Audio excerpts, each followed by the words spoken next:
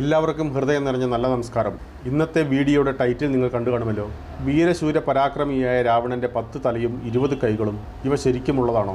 എന്താണ് ഇങ്ങനെയൊരു ശരീരം കൊണ്ട് ഉദ്ദേശിക്കുന്നത്? അതിനെക്കുറിച്ചൊക്കെ നമുക്കൊന്ന് വിശദമായിട്ട് തന്നെ പരിശോധിക്കാം. ഇതൊക്കെ ഉള്ളതാണോ അതോ ഒരു വിശ്വപുരുഷന്റെ ക്രൂരതകളുടെ ഉഗ്രരൂപം നമ്മുടെ കാഴ്ചയിലേക്കും ശ്രവണത്തിലേക്കും അടിച്ചേൽപ്പിക്കപ്പെടുന്നതാണോ? നമുക്ക് നോക്കാം.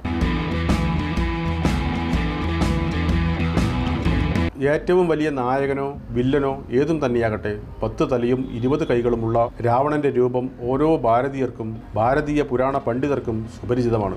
എന്നാൽ അദ്ദേഹത്തെ ഇപ്രകാരം ചിത്രീകരിക്കപ്പെടുന്നതിന്റെ കാരണം വളരെ കുറച്ചു പേർക്കേ അറിയുകയുള്ളൂ. ഭാരതത്തിന്റെ പരമ്പരാഗതമായ വിജ്ഞാനം വികാരങ്ങളെ നിയന്ത്രിക്കുകയും പരമോന്നതമായ മേധാശക്തിയെ മാത്രം പ്രതിപാദിക്കുകയും ചെയ്യുന്നതിന് പ്രാധാന്യം കൊടുക്കുന്നു.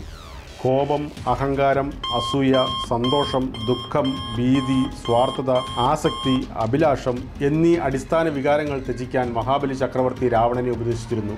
മേധാശക്തികളെ മാത്രമാണ് ആദരിക്കേണ്ടത്.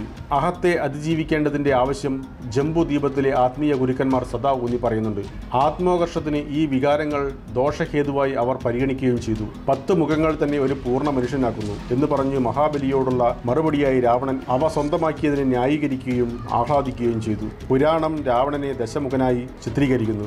ദശാനനൻ, ദശഗ്രീവൻ, ദശകണ്ഠൻ എന്നിങ്ങനെ 10 തലകളെ ഓർമ്മിപ്പിക്കുന്ന രീതിയിൽ നാമകരണങ്ങളും ചെയ്തിരിക്കുന്നു. അതേസമയം രാവണന്റെ 20 കൈകൾ ബാഹുവീര്യത്തെയും അധികാരത്തെയും സൂചിപ്പിക്കുന്നു. പരിശുദ്ധമായ ബാഹ്യാഡംബരങ്ങളില്ലാത്ത സാമൂഹികവും മതപരവുമായ അളവുകോലുകളാൽ നിയന്ത്രിക്കപ്പെടാത്ത പരിപൂർണമായ ബീജരൂപമായാണ് രാവണൻ സ്വയം കാണുന്നത്. എല്ലാ മനുഷ്യന്മാരെ പോലെ തന്നെ നന്മ നിറഞ്ഞവനോ തിന്മ നിറഞ്ഞവനോ ആണ്. മനുഷ്യനെ സൃഷ്ടിച്ച പ്രകൃതി ഉദ്ദേശിച്ചതുപോലെ തന്നെ ഏകമാനമുള്ള രാമനെ നിയന്ത്രിച്ചതുപോലെ തന്നെ അനേകമാനമുള്ള രാവണനെ നിയന്ത്രിക്കാനോ ഉൾക്കൊള്ളുവാനോ സമൂഹത്തിന് ശേഷിയില്ല. അതിനാൽ രാമനെ ഈശ്വരനായി കാണാൻ കഴിഞ്ഞേക്കും. പക്ഷേ രാവണൻ കൂടുതൽ സമ്പൂർണ്ണ മനുഷ്യനാണ്. ജീവിതത്തെ ആശ്ലേഷിച്ച് അധീനമാക്കാനും രുചിയോടെ കഴിക്കുവാനും ആഗ്രഹിക്കുന്ന ഒരു മനുഷ്യനെ, ആസക്തികൾക്കുമേൽ നിയന്ത്രണം ഒട്ടും ഇല്ലാത്ത മനുഷ്യനെ സൂചിപ്പിക്കാനാണ് നമ്മുടെ മഹാകാവ്യങ്ങൾ രാവണന്റെ 10 ശിരസ്സുകളെയും 20 കൈകളെയും ഉപയോഗിച്ചിരിക്കുന്നു. എന്തെങ്കിലും ബോധ്യമായോ നിങ്ങൾക്ക്? ബോധ്യപ്പെട്ടുവെങ്കിൽ ശരി, അല്ലാത്തവർക്കായി ലളിതമായി ഒന്നുകൂടി പറയാം. ഉദാഹരണത്തിന്, ഒരു കാട്ടാളൻ എന്ന് പറഞ്ഞ് ഒരു സാധാരണ മനുഷ്യനെ നമുക്ക് മുൻപിൽ പിടിച്ചു നിർത്തിയാൽ എന്താവും നമ്മുടെ വിചാരങ്ങൾ?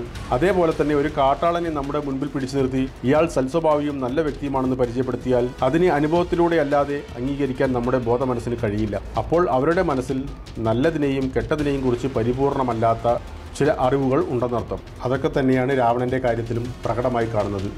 ആ രൂപത്തെക്കുറിച്ച് വിവരിക്കുകയോ ചിത്രീകരിക്കുകയോ ചെയ്യുമ്പോൾ തന്നെ നമുക്ക് ഉൾക്കൊള്ളാൻ കഴിയും എന്താണ് രാവണൻ എന്നത്. അല്ലാതെ ശരിക്കും 10 തലയും 20 കൈകളും എന്നൊക്കെ പറയുന്നത് കൊണ്ട് അവ ഉള്ളതായി കണക്കാക്കുന്നതിനേക്കാൾ ബോധ്യമാക്കേണ്ടത് എല്ലാ വികാരങ്ങളും അടങ്ങിയ ഒരു പരിപൂർണ മനുഷ്യനെയാണ്. രാവണൻ തന്നെയാണ് പരിപൂർണതയുള്ള രൂപവും. ഒരു തലയും 2 കൈകളും തന്നെയാണ് സമതുലിതമായ അവസ്ഥ. ചിന്തകളുടെ പരമോന്നതിയും ശക്തിയുടെയും അധീനതയുടെയും അധികാരങ്ങളുടെയും ഉത്തുംഗവുമാണ് 10 തലകളും 20 കൈകളും എന്ന ഉപമകൾ കൊണ്ട് ഉദ്ദേശിക്കുന്നത്. അപ്പോൾ ഏകദേശം ഒരു രൂപം നിങ്ങൾക്ക് പിടികിട്ടിയിട്ടുണ്ടാവും എന്ന് വിചാരിക്കുന്നു. അപ്പോൾ മറ്റൊരു വീഡിയോയുമായി വീണ്ടും വരാം. എല്ലാവർക്കും നന്ദി, നമസ്കാരം.